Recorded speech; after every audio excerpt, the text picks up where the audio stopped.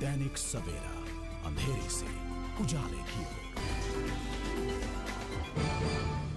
अवैध कब्जे खाली करने के लिए नगर निगम की ओर से भेजे गए नोटिस को लेकर लुधियाना के इंडस्ट्रियल एरिया के निवासियों में नगर निगम के प्रति गुस्सा पनप रहा है। इसी के चलते इंडस्ट्रियल एरिया के निवासियों ने लिंक रोड पर धरना लगाकर करीब 1 घंटे तक सड़क रोक कर रखी, जिस कारण यातायात काफी प्रभावित हुआ।